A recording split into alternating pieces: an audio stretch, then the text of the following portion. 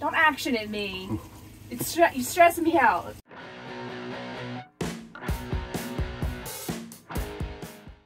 Okay, so it is day 2 of getting ready to leave in the RV. We got most of the maintenance stuff done in the last video. Today I actually need to pack, so we're going to get some of the baskets out of the wardrobe, and then we're also going to get some of these empty baskets up here. This will be for like snacks, food, technology, work computers, tablets, stuff like that. Well, shit. Okay, so problem. I don't know if you watched the last video when I installed wallpaper and then I attached acoustic foam panels to it. Swing and a miss. Oh well, you win some, you lose some.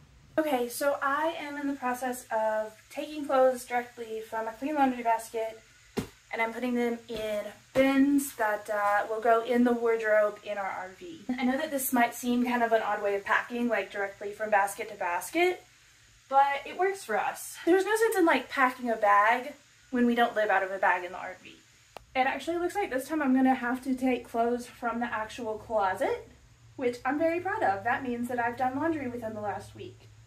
Put laundry away within the last week. I'm going to keep packing up. I'm gonna get all of the clothing done, and then I'll pick back up with you guys when it's time to start on pantry groceries or whatever else we need to pack. We'll get to it. Okay, so Decos is getting ready to flush the lime. So basically, to winterize an RV, you push food safe antifreeze through all of the lines and it fills up with it. So it's sitting there full of antifreeze right now. What he's going to do is he needs to flush all of that out of the lines, then he's gonna run sanitizer through, which is just like bleach water basically. He's gonna run all of that through and then give it like a really good rinsey rinse and then dump the tank before we leave. So we're leaving with a completely empty tank, empty black tank, and fresh lines.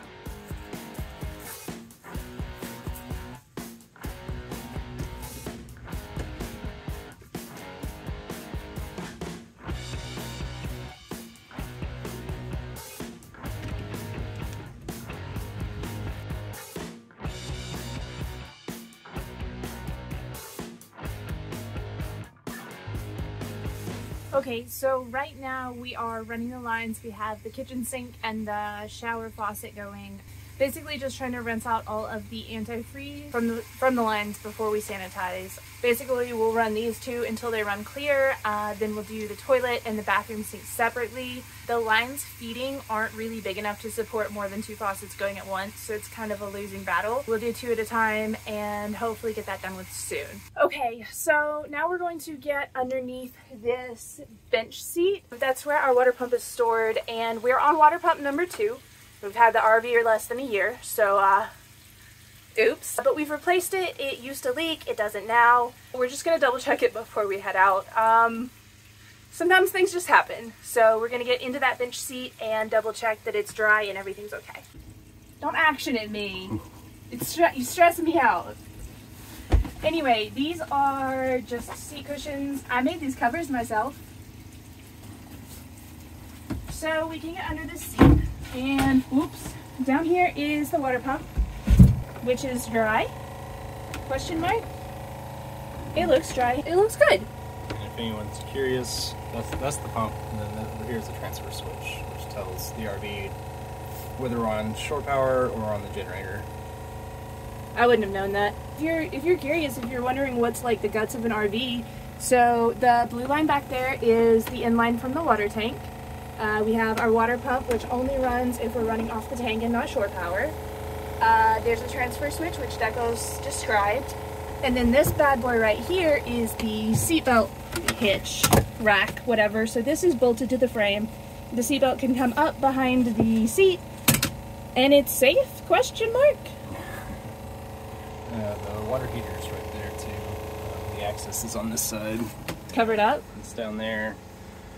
That's where on this model, you'd find the bypass valves, which you would need to know for winterizing and dewinterizing. So. And the most important part of the whole entire RV is the art that I picked out. I got this from Etsy and I think it's wonderful. Shout out to Screaming Color Art.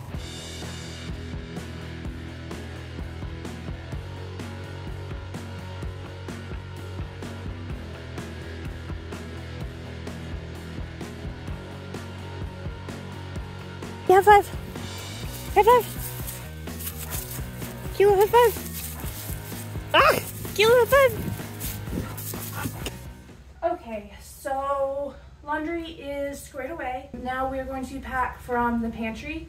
We will turn on the refrigerator tonight so that it's cold tomorrow, and then we'll take our cold like refrigerator and freezer stuff out tomorrow. I also need to do a grocery run tonight.